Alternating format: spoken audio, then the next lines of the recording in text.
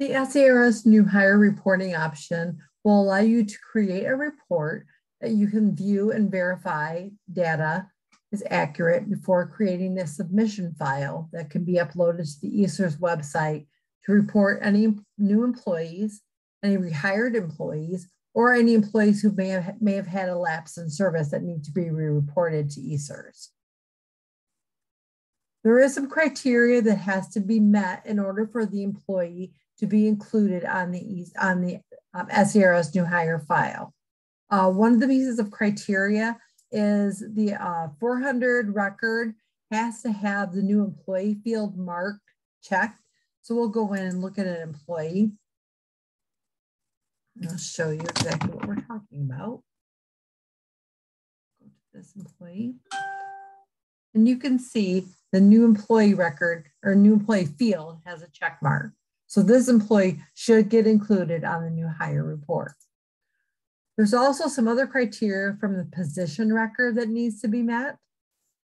And those two criteria are the start date has to be within 180 days of the current date. And the other criteria is the position record has to show the SERS retirement code.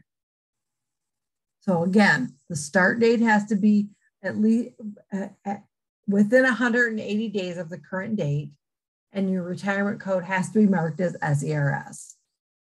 Once all of that criteria is met, we should be able to go out under reports, SERS reporting, go over to the sub reports, the SERS new hire report, and we will see our employee is sitting out there waiting to be reported.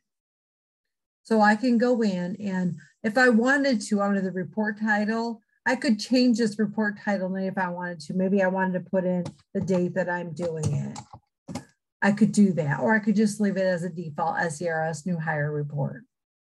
If I want to create just the report to view some of the information that's going to be getting reported, I could click the generate report option and pull that report up and take a look at it.